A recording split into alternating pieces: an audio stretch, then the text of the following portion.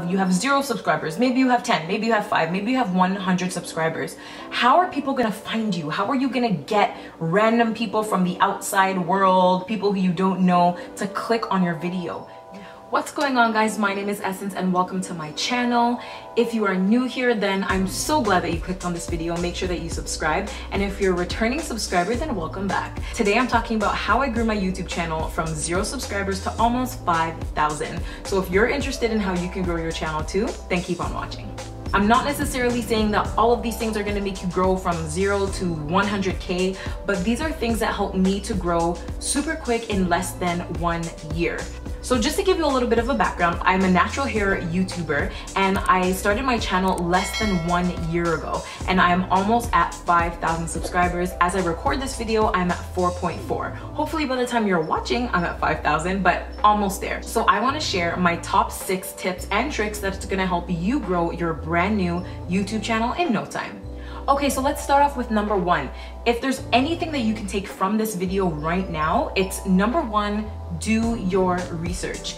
There are so many things that you can learn online at any moment, guys. You can Google, how do I paint my house? How can I renovate my bathroom? How can I make friends? How can I get rid of that pimple on my face? You can Google basically anything. And that goes for YouTube as well. You can YouTube everything, which means that you can YouTube how to grow your YouTube channel. There's so many channels on YouTube that are solely dedicated to helping you to grow your YouTube channel. Some of my favorites are Roberto Blake, Sunny Letterduzi, and video influencers, just to name a few. I have this notebook right here that I write down all of my notes in on how to grow a channel, how to be successful, how to edit, all of these different things, guys. So I would definitely recommend, number 1, do your research. That doesn't mean just watch a couple videos here, watch a couple videos there. No, that means grab a notebook and grab a pen and start taking some notes. But also look in your niche.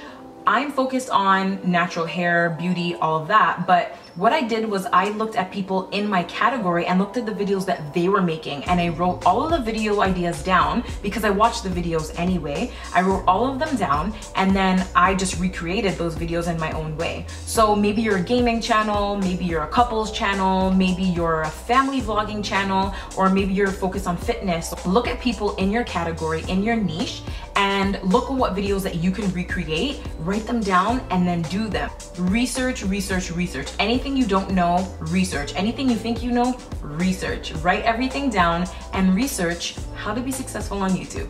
Okay, number 2. One thing that helped to make me successful were my thumbnails. Obviously, included in your research is going to be how to make thumbnails, or maybe you're already a graphic designer or you don't need help in this area. Thumbnails is like the marketing or advertising for your video. This is what people are gonna see straight off the bat, and if they look at your thumbnail and they're not drawn to it, then they're just not gonna click on it. And what you want is to get people to at least click on your videos, if not stay there and watch the whole thing.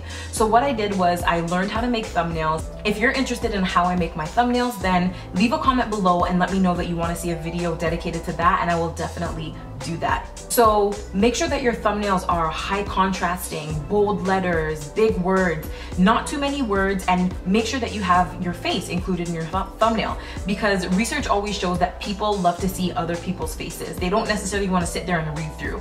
Think about when you're on YouTube. You're just scrolling through, and you click on the thumbnail that catches your eyes. If you look back at some of my old videos, my thumbnails, they weren't good. But as my videos go on and as I get better and better on YouTube, I paid more attention to my thumbnails and make sure that people are clicking on them. So the second tip that I have is to make sure that you have an alluring thumbnail.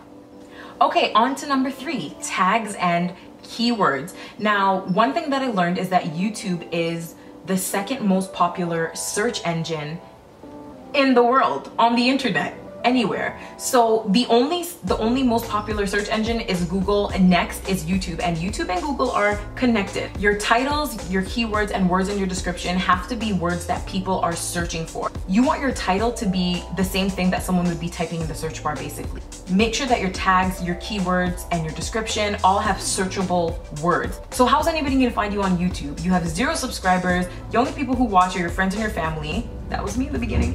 And nobody really knows who you are. So how's anybody gonna know that you have the best spaghetti and meatballs on the planet? You're going to have to use keywords. So make sure that the words in your title are words that people are searching for. People are not gonna type in John Tucker's spaghetti and meatballs. They're gonna type in how to make spaghetti and meatballs, or easiest spaghetti and meatballs, or quick spaghetti and meatballs. You get the drift. So you want to make sure that YouTube knows how to recommend your videos. You're going to type in spaghetti and meatballs, family dinner, meal prep. You're going to use those keywords in order for YouTube to push your video out so people can find you.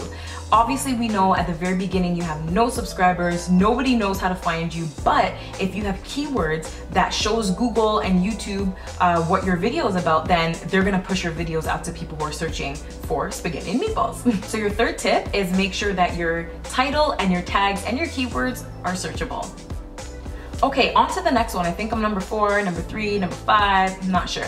The next tip is quality videos. Now this one was easier for me because in the beginning I already had a Canon camera. I'm a photographer on the side as well, so I already had that. I didn't need to buy that. If you don't already have a DSLR camera or a high quality camera, you can use your phone. Now, if you didn't already know this, the camera qualities on phones are getting better and better as the years go by. So if you have a phone with great quality, then use that. But if you do have the money to drop on a video camera, then do that too. The thing is that once people search for your video and click on your thumbnail, they want to make sure that they're watching something that's quality, that's actually gonna keep them there. We don't want to see someone in a dusty basement with like one light shining on the side of their head or something like that. So what I usually do is, like right now, I'm using natural light. If I'm not using natural light and I'm doing my hair videos, then I'm using light that's just bright and shining directly on my face. You want to make sure that the quality of your video is good so that people hit the subscribe button and keep coming back. They don't want to be watching an eyesore video with super bad, audio quality and stuff like that. You want to shoot your videos with clear light, daylight if possible, in a quiet space, and you just want to make sure that your videos are nice and crisp so that people want to continue watching. Make videos that you want to watch. I shot some videos like in horrible lighting and once I realized that when I watched my video back, I didn't even want to watch it. So that's a clear sign. If you don't even want to watch your video back through, then you know the quality is probably lacking. So make sure that you have a good quality video that people want to watch.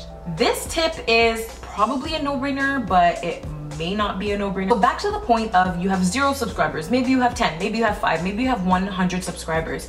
How are people gonna find you? How are you gonna get random people from the outside world, people who you don't know, to click on your video? You have to go with the trends. So for me, doing natural hair, the one thing that took me from a little bit of subscribers to overnight hundreds and hundreds and hundreds of subscribers was I went with the trend. So if you don't know, passion twists are a big, protective hairstyle in the natural community right now. It's kind of dwindling, but what I did was I was doing my research. I was on YouTube, I was watching videos, and I noticed people started to do passion twist videos, and I knew I wanted to do passion twist for myself. I love the style. But what I did was I recorded it when I did it and I made it into a tutorial. My passion twist videos are the most watched videos on my YouTube channel today, and if I didn't make those videos, I'd probably still be down at 1,000 subscribers, 2,000 subscribers. I definitely would not be anywhere close to where I am today. The reason why was because my passion twist tutorials were videos that were trending. These are videos that people were searching for. These are videos that people wanted to know how to do. So what I did was I took a video that people were already doing and I made it my own. So my tutorial now has like 180,000 views and it's growing every single day. It's the most watched video on my channel, and if I wasn't on that trend and I didn't catch it in time, I definitely would not be where I am today, which is almost at 4.5 thousand subscribers. So make sure that you're riding the trend in your niche. Look at what people are doing. If it's tags, if it's pranks, if it's a certain game, if it's a certain recipe, if it's a certain baking style that people like, if it's a certain makeup product, you have to look for the trend and get on it. Because think about it, when people are watching YouTube videos, they're watching a lot of the same things. People are making videos right now about ordering the same thing as a person in front of me. You guys know it's a very, very trendy video right now. If you make a video on that topic, YouTube is going to be like, oh, people are watching this video, let me push this video out to other people. So they're going to find you because they're already watching those kinds of videos. So you have to make videos that are trending. I know that we want to make videos that we like. We want to make videos that, you know, where we're just sitting down talking about our life, but people don't know us. People don't really care either. So you have to make videos with the trend, because once you're on the trend, people are going to find you and you're going to gain traction.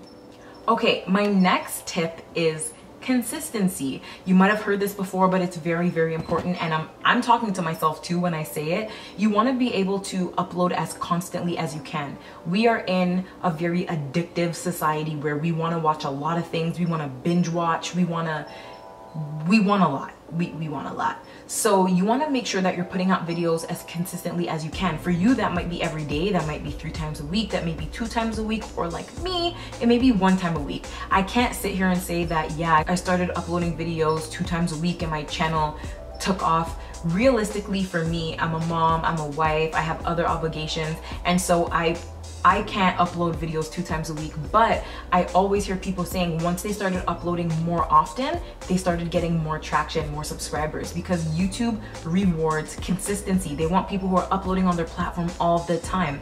So for me, I know that's 1 time a week, so I'm predictable and I upload 1 time a week for the most part. But for you, if you know you can do it more often, go for it. 2 times a week, 3 times a week. People are going to start to find you, people are going to start to like you, and they're going to want to keep watching you.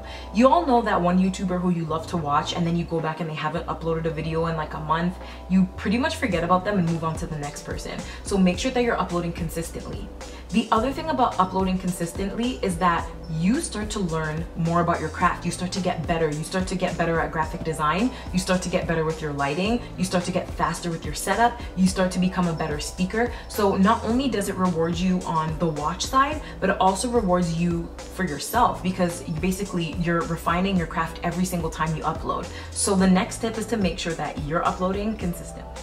Okay guys, so my last tip on how I was able to grow my channel was helping people. As I said before, YouTube is a top search engine. People are often looking for help.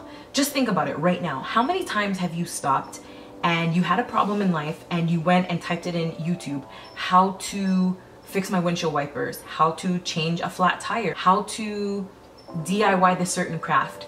Just stop and think about it. You did it a lot of times, which means that if you're doing it, people are doing it. So you want to make videos that are problem solving, that are helping people, because as I said before, people are looking for problems to be solved. People are typing in real issues that they have in the search bar. So make sure that your video lines up with how you can help people.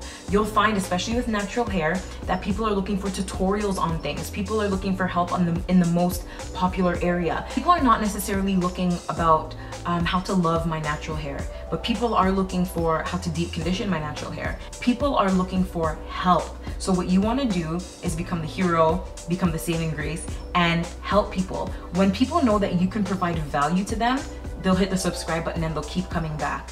So in the middle of me talking, the sun decided it was just gonna go behind a cloud. What can you do? Natural light problems. So guys, if you love this video, comment down below and let me know if you want me to make more videos about how to grow your YouTube channel, how I grew my YouTube channel, or if there's anything specific that you want me to make a video on. And as we always do here, question of the day. Which one of these tips or tricks was the most important to you? Which one resonated with you the most? Which one do you need to work on? Comment down below your answer to the question of the day. And that pretty much wraps it up, guys. Thank you so much for watching, and I'll see you in the next one.